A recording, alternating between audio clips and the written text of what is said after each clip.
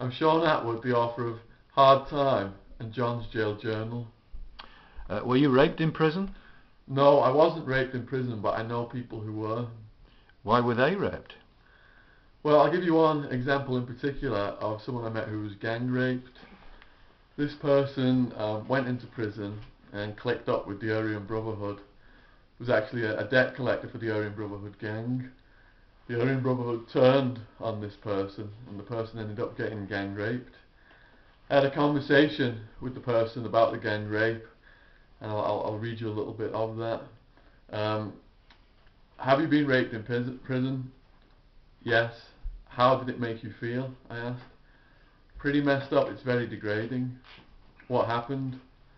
The first time was a gang rape. They beat me up, they stuffed things inside my body, beat me until I was unconscious, raped me while I was unconscious.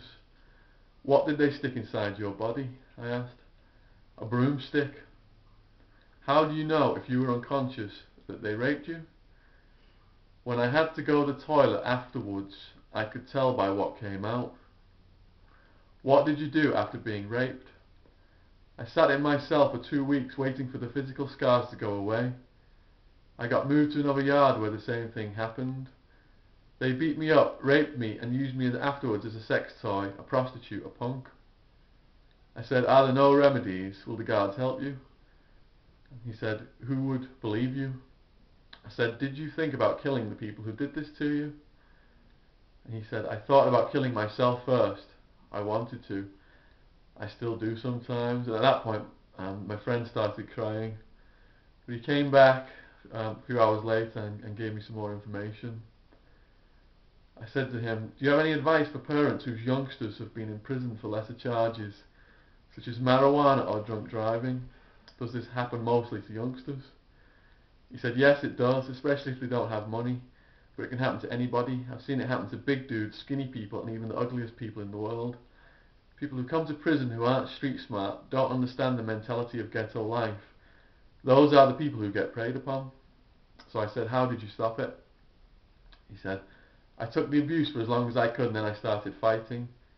I won most of the fights. When I stood up and told them I didn't care about getting killed, it stopped. You've got to be ruthless. And that's understatement. What he actually did to stop it was, he studied anatomy, and the next 2 times there was a rape attempt on him. First person to lay hands on him, he popped their eyeball out. After doing that twice, when your eyeball's hanging out on a string, it kind of stops people in their tracks and makes them think about what they were doing. And my friend thought he was lucky because he had other friends in there who were actually gang raped and then decapitated, and the gangs would take the head and throw it into an area of the prison where the other races could see it, the other gangs could see it, just to show that they were the meanest gang. That's it.